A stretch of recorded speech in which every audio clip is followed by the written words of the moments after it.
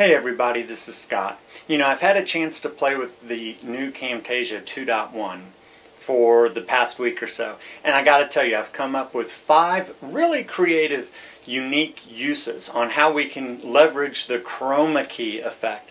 Let me go over that with you right here.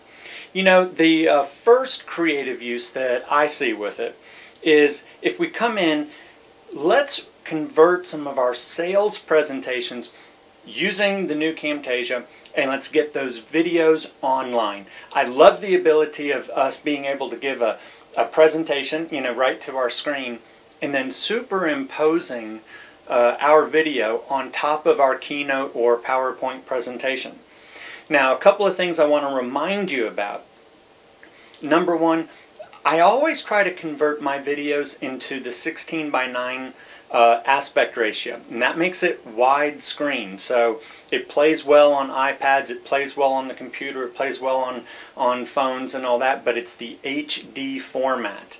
So you may need to convert your Keynote or PowerPoint slides to the HD format before you do that. Also, try to keep them short.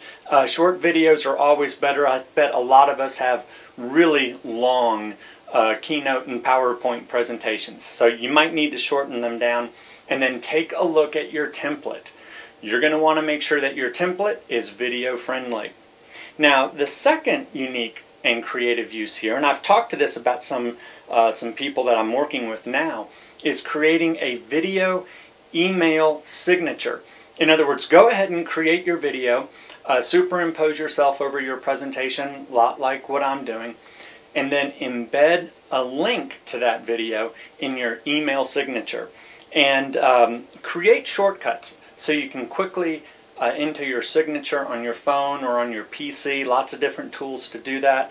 And finally, because people may be taking a look at this with their mobile devices, you might want to create a small 640 by 360 video. So make sure the video is small. There's no reason to make it a full 1280 by 720, or heaven forbid 1920 by 1080. So you don't have to go full HD on that. So think about that in your email signatures.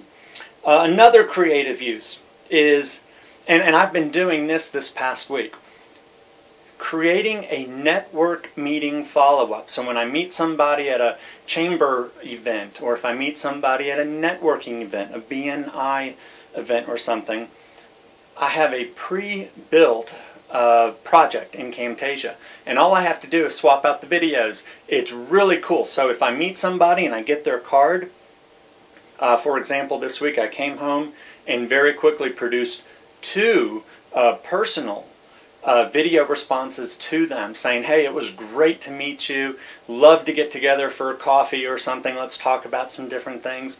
But I was able to send those videos out very quickly. And the one thing I would do is try to make those personal. And so I would state their name so they knew it was a custom video just to them, reiterating some of the things that we spoke about.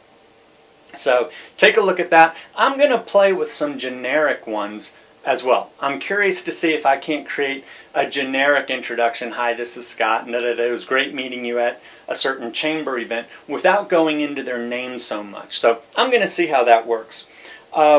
The fourth creative use, and I'm going to do that, I'm going to do this later on this week, is to create a quick video that's optimized for the sidebar in my blog, in my website, that will encourage email signups. So I'm going to play with some different green screen techniques, but then this one hit me saying, okay, what can we do? How could we leverage this to increase signups on our distribution list? So I'm going to play with that one a little bit, and the Chromakey. And then finally, and this is something I tell all of my video marketing customers, I tell them to think about their frequently asked questions and create videos around each one of those. So whatever your customers are typically asking for, and Camtasia is going to be perfect for this, whatever they're asking for, let's create videos around each one of those questions. But I want you to think about your sales process. And the question is that how do we move customers through our sales process? So if they watch this frequently asked question, What's the next thing we want them to do? Do we want them to sign up on our mailing list? Do we want them to set up an appointment with us or perhaps buy something? So think about what your call to action is after that frequently asked question. There you have it.